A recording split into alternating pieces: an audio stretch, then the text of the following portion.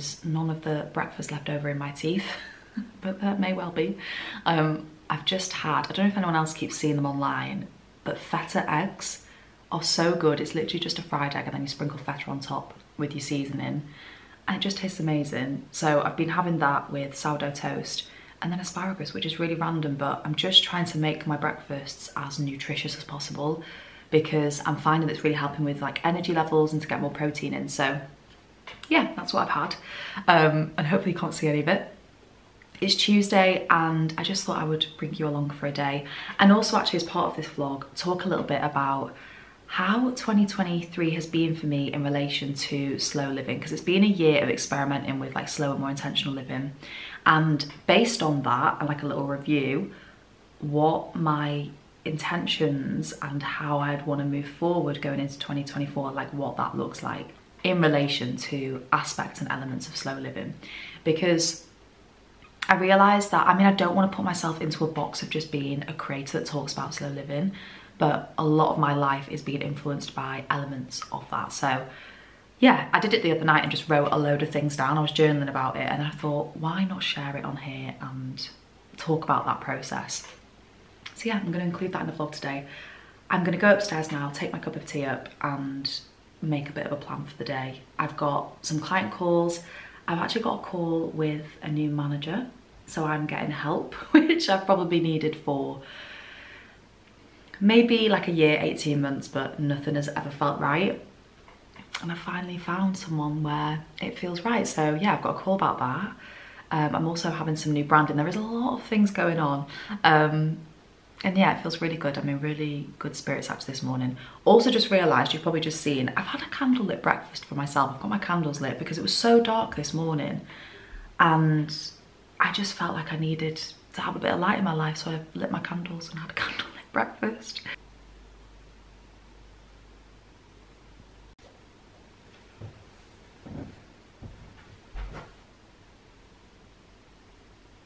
I thought as part of this vlog, I would just sit down and talk about living a slower and more intentional life and how that actually translates into my days. Because this year I've made so many changes that have kind of happened over time, and I'd also like to take a lot of those into next year and add a couple of things on. I just thought I would speak about it because slow living was a completely new concept to me. I was like a poster girl for hustle culture. I was working 12-hour plus days. Yeah, I was doing the most. I didn't give myself any time to rest. And obviously that led to me being burnt out. If you're new here, I've had to start living a slow way of life basically to protect my mental health, but also because it aligns with my values so much more. Like now I've actually stopped to slow down and think about what I actually want from life instead of feeling like I'm just being led. There are so many changes that I've made because they just feel better for me. And I do just want to say actually, these changes have felt uncomfortable. Even if you know something doesn't feel quite right in your current reality, it is still difficult to make that change. And these things have not happened overnight. They've been such a gradual process. And this is why I want to talk a little bit more about next year and how I'd like to expand on them as well. And guess just talk very candidly and openly and honestly about what trying to live a slower life can look like and how it's been for me in my experience. So basically last night I sat down and I wrote down a few things that I'd managed to do this year and how I want to build on them more as we go into the new year. So I just thought I'd share them with you. So first of all, just to say, like I put a bit of a definition here of following my heart and intuition, just as a reminder that that is really what slower intentional living means to me. It's really tapping into my own intuition, my own values and what actually matters in my life. But then also doing things with purpose. I would say throughout most of my 20s, a lot of the stuff that I did wasn't that purposeful. I feel like I was coming at things from like a scarcity mindset. There was a lot of fear around things. Doing things with purpose and having self-compassion and courage along the way is something that I'm really keeping in mind as we go into 2024. I've got it written down here.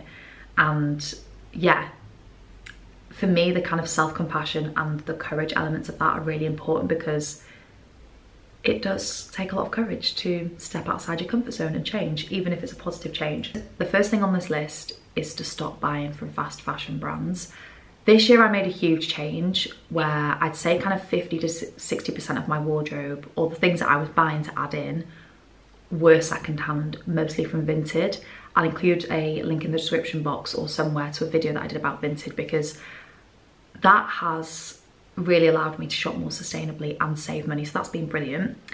But I have still bought quite a few things. I wouldn't say many, maybe like 10 items or so, maybe a little bit less, from fast fashion brands or retailers, and I just don't need to. I think that a lot of this comes down to like habit, and that's just what I've been doing up until this point. And I've realised that I would much rather spend a little bit more time. Obviously it does take more time to kind of shop more sustainably, shop around, discover new places that are more sustainable brands and retailers, but that is quite high on my list of intentions to do for 2024, and to just continue to support brands that are actually doing good things. Like, I don't want to be buying from Zara or H&M or any of those brands that I've previously bought from before.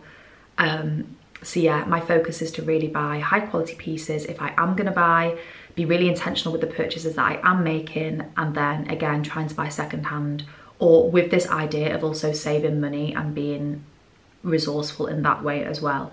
So yeah, how I shop, both clothing wise but also for our house, is going to be something that's really on my mind next year, and something I want to be really intentional about. The second thing that I've written down is focusing more on slower paced social media platforms. So this year I've obviously come back to YouTube, I've joined Substack.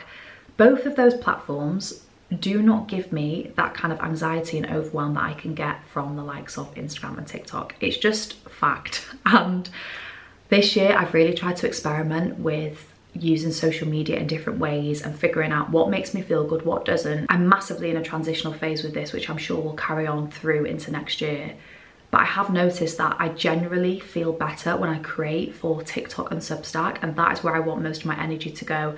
I want to invest more in equipment for YouTube. I want to invest more in my writing skills for Substack and for photography in general, and kind of get back to the core of why I started creating in the first place. I'm gonna be honest, it feels really scary because Instagram and TikTok have kind of become a part of my job and my income streams and work. And I do enjoy the sense of connection that you can get from there. But I'm also just seeing this as a time to experiment. Like, life is long. I don't want to be going through life feeling like I'm kind of chained to these platforms, or, you know, because I post as well, it gives me a dopamine boost. I just don't want to be a part of that cycle as much anymore. And the reality is, when you're a creator and you're sharing a lot, or even if you're just someone that's on social media and you're scrolling, it's impacting our brains, it's impacting our sense of self. Comparison can creep in. There are just a lot of issues that I'm really aware of around that. And exploring more kind of digital minimalism in 2024 is quite a high priority for me. I don't really know how that looks yet. I need to figure that out, but it's something that I'm really conscious of. And again, coming back to that thing of doing things with purpose, when I do show up on those platforms, I want it to be way more meaningful and have way more purpose and be rooted in my values, not just kind of posting for the sake of it or because the algorithm says you need to do X, Y, Z. The other thing on the list is continuing to deepen my yoga practice, including Yoga Nidra into that. So I'm a yoga teacher. I'm currently doing a course on Yoga Nidra, and these practices just, I feel like they sustain me. They are my way to stay connected to myself, to my values. They're the practices that made me explore slower, more intentional living, because I realised when I was going inwards that a lot of my external world wasn't making me happy. So really just continuing to get to know myself through these practices, and then obviously sharing that online, in person as well. Some days it might look like a 5-minute meditation. Another day I might do a 25-minute Yoga Nidra. I think that it's going to be, again, a case of experimenting, but knowing that dedicating the time to doing that is wise. And again, coming back to that doing things with purpose, the purpose is because it connects me to myself, and then I'm able to offer it to others as well. Fourth thing on this list is exploring more around frugal living, saving money and investing. So I guess everything under the bracket of like financial well-being. This has been a huge part of my life for quite a few years.